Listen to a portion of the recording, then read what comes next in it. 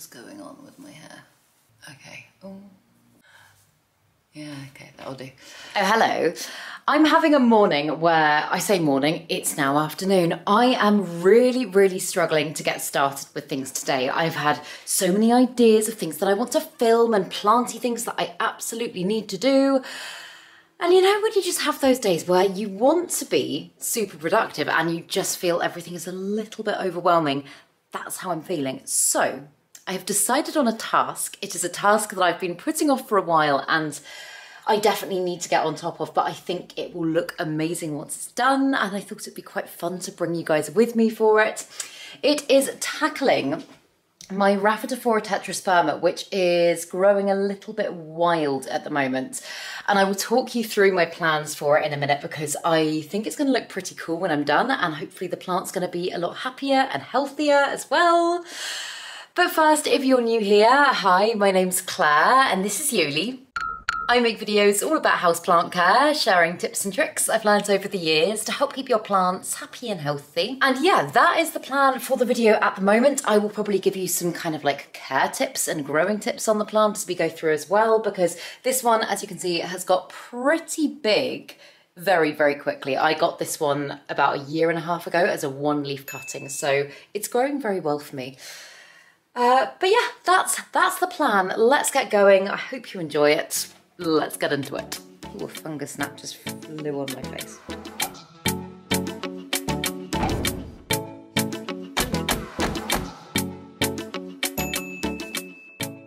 So, I don't usually film from this angle, but I have got myself a nice new office chair and I've brought my desk back from my mum's house, and I'm basically, what has sparked this video and sparked this plant project is that I want to create a productive workspace, because that is something that I'm lacking. I'm currently just editing my videos, doing all of my work at the kitchen dining table, which is very small, very crowded and not particularly practical. So with Ross moving in soon, we've kind of just been doing a little bit of rejigging and thinking about how we can make the space work for both of us. And one of the main things that I think has been important for me is getting a good workspace. That actually allows me to not do this, stretch out and be productive and get lots done and still keep it planty.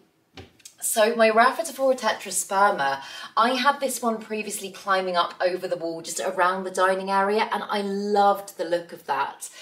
But what I found now that I've put it up just on this level as it is here, and I've trained it to kind of go across the wall, is firstly all of its foliage is just pointing down because it's been used to growing one way previously, and now I've just altered it and it's freaking out a little bit.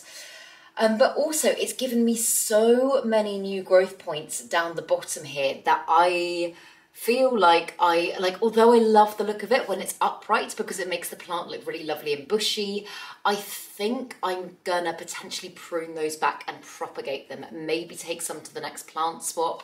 I just feel like I'd prefer something a little bit more delicate and simple to frame this space so that it doesn't feel too kind of like, I don't know, overwhelming and crowded, and that's kind of how I feel like it feels at the moment. Just also in terms of generally caring for this plant, it's very dusty because it has been in this corner, it has been slightly neglected. I can tell that it's got some yellowing leaves. It hasn't been repotted since I first potted this plant up, which was probably about a year ago now. So I think I'm probably going to transfer it into semi-hydro just to kind of give the plant a little bit of weight there so it's not going to kind of easily fall over. And also, you know how much I love semi-hydro. It feels like a good choice. So yeah, I'm going to start by just getting it down off the wall and getting it out of the soil it's currently in, having a look at the roots, and we can take it from there.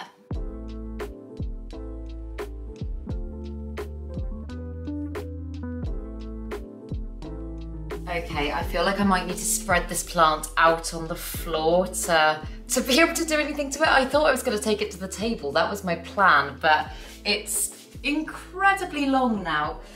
And I think also because it has been over in that corner for such a long time, it has just got quite neglected. Like, I don't know if you can see in this light, some of its leaves are quite yellow. So I think it needs a really good prune. So let me figure out where I'm going to do this, and then we can get into the soil. just have a look at the plant and see what needs to be tackled. Okay, so what I'm gonna start with is I'm gonna trim back the sections that are just, the sections that usually I would really encourage on a plant, the sections that are making it a lot fuller down the bottom, like the ways that it's branching off just there. Just because, as I say, I can propagate them. If I do decide that I want the plant to be a lot fuller in the future, if I decide to grow it a different way, then I can just replant them into the same soil and I can fill the plant out. But at the moment, it's just making that wall a little bit too busy. So thinking about what's best for the plant, but also thinking about styling the plant, that's what I'm gonna do. And I know, as always, I should be using pruning shears or something a little bit hardier. I do have them somewhere, but I always end up just using scissors because it's easier. But yeah, wow, that's actually a massive section I've taken just there. See, I'm going to pop that and all of the ones that I take to one side. And as I say, I might take some to the plant swap. This is such a gorgeous, fast-growing plant, and I know it's one that a lot of people still don't have. It was really, really popular a couple of years ago, but I feel like, ooh, there's actually a leaf about to fall off there, but yeah. I haven't seen this plant, I just haven't seen it about as much recently. Like, it's not one that's been cropping up in garden centres quite so much, and I don't really think of this plant as particularly rare where I'm from. It's potentially one of the most common types that you can find, but it just hasn't seemed to, the demand for it hasn't seemed to be there as much, is what I'm saying. So yeah, plant swap a few bits, and probably, as always, keep a few bits back for myself as well, so I can decide what I want to do further down the line. Yeah, these are lovely sections, really lovely. But yeah, cool. So now what I'm left with is just the main vine. So what I'm gonna do first is I'm gonna get this plant through to the shower. I'm gonna give it a really good shower down just to make sure all the dust is gone. Just get it looking a little bit shinier and healthier. I might also prune back some of the yellowing leaves at the bottom. I know I would usually say to do that, but they actually, for once, look worse on camera than they do in person. Usually I say it's the other way around. I'll decide on that afterwards, I think. For now, I'm gonna go give the plant a shower.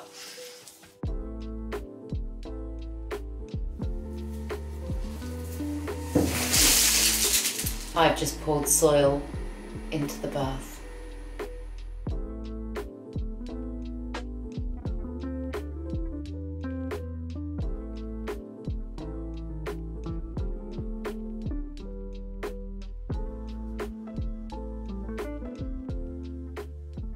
So I'm just gonna get what's left of the soil in the pot that didn't go in the bath out and just have a look at the roots. I know it is really, really, really dry, but often when you're transferring a plant into semi-hydroponics, often having the roots quite dry is a good thing, because so long as they're not like completely bone dry, obviously then that is more prone to cause things like rotting. But if they are quite dry, typically the soil just crumbles away quite easily. So you do want to get rid of as much of the soil as possible. But this is actually my first time, oh God, so many new angles today. This is my first time filming from here today, and you might not recognise my background, and that's because me and Ross have been doing lots and lots of rearranging, particularly in the room that I'm in now. We've been doing lots of kind of like renovation DIY projects. If you're on my Patreon, then you will have had a little tour already, because I know I am kind of logging the process over there, but it is very much a work in progress. But this is a really lovely space now to be able to come in and do little repots and whatnot. So yeah, hopefully this will be the first of many more. Okay, so I really thought, considering how big this plant is, it would have a huge root system, and it really doesn't. In fact, the root system is really quite small. Let me just get as much of the soil off as I can and I'll show you. Okay, so the root system it's got is tiny. And I'm not quite sure how this has been keeping the plant going for such a long time. It's also putting out so much new growth at this end. And it just seems insane that it's been able to do all of that with such teeny tiny roots.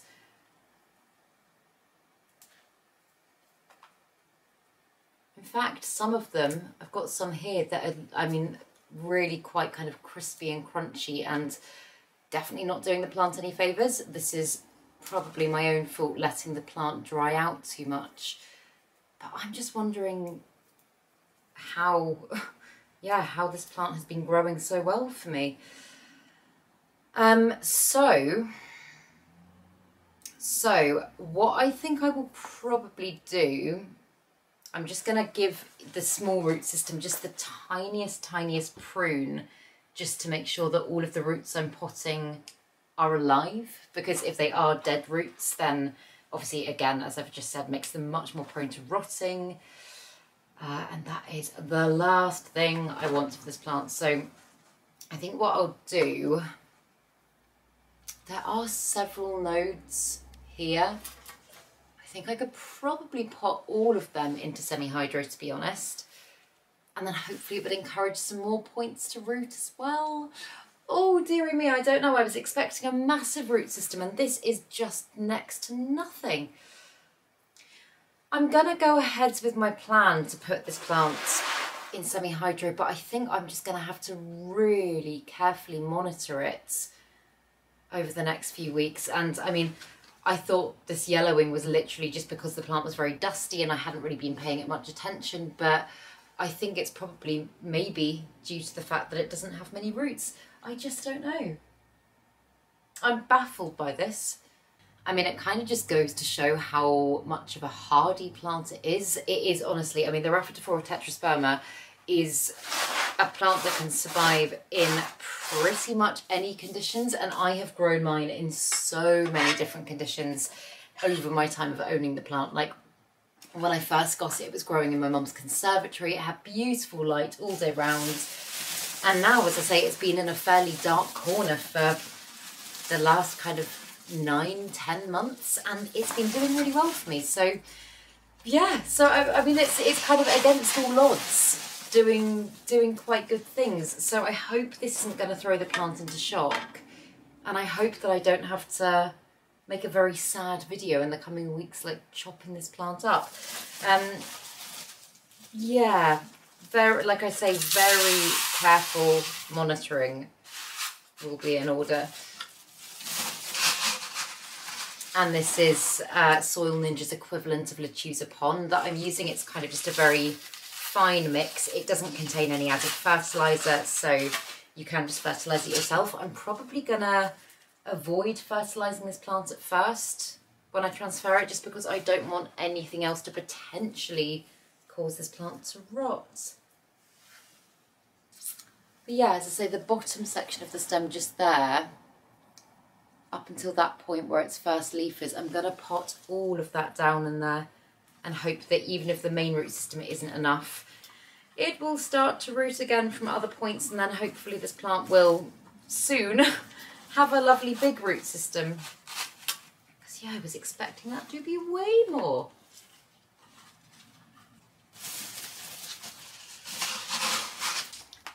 This is the first planting thing I've done in what feels like probably not a week, but in at least kind of 5 days, I would say. It's been so busy recently.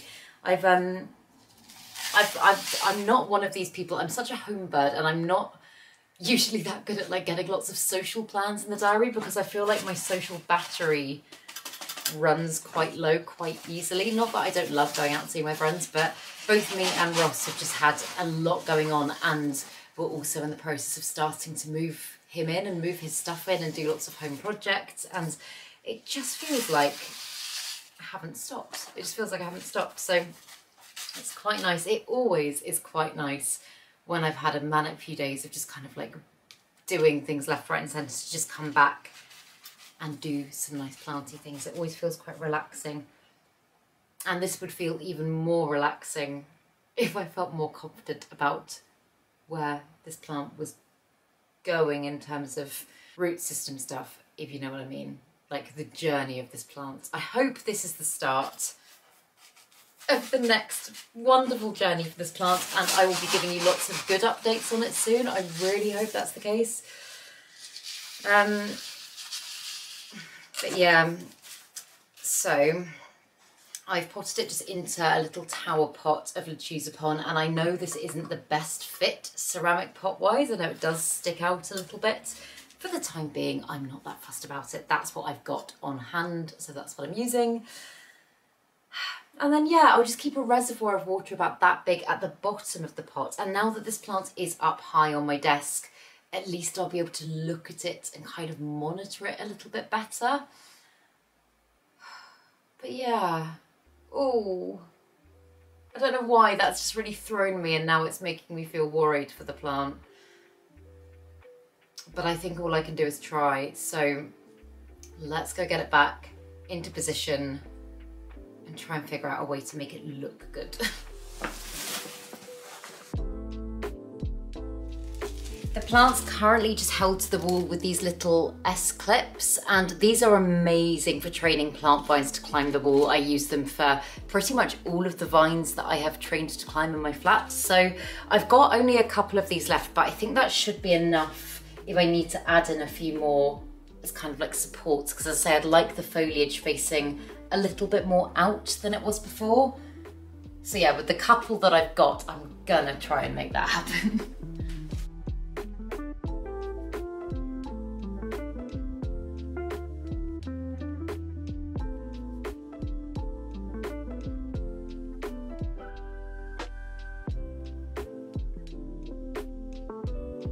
Okay, I've just finished, and this is what it's looking like, and looks wise I much prefer it like this. I think, like, maybe you can't tell as much here, but if I stand back a little bit, looking at it from afar, it just frames that space really beautifully now without it feeling too like cluttered and crowded. Don't get me wrong, I know that my desk needs some massive organisation. It's literally just arrived. It's definitely not the most organised space in the world. But I feel like that just, I don't know, I just really like it like that, and I much prefer it to how it was before. But as I say, I am just a little bit concerned now about the plant, so I will make sure to do updates in my next few videos and just let you know how she's getting on. Hopefully, if she's been growing well with the small root system already, then it will just continue that way. I know I also could, and I was actually thinking this as I was putting it up, I could put the pot at this end here, and as it continues to grow, I could then train it to go up. I might do that at some point. I'm not quite sure. That is a decision for the future. But yeah, I hope that you've enjoyed this video. I've been wanting to do that for a while, and I'm really glad that I got through it in this video with you guys. And if you were doing planty stuff as well, I really hope you got lots done.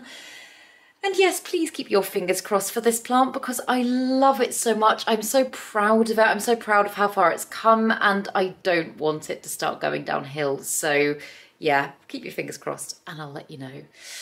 But I hope you enjoyed this video, and if you did, please make sure to give it a thumbs up, subscribe to my channel, have a lovely day, and I will see you in the next video.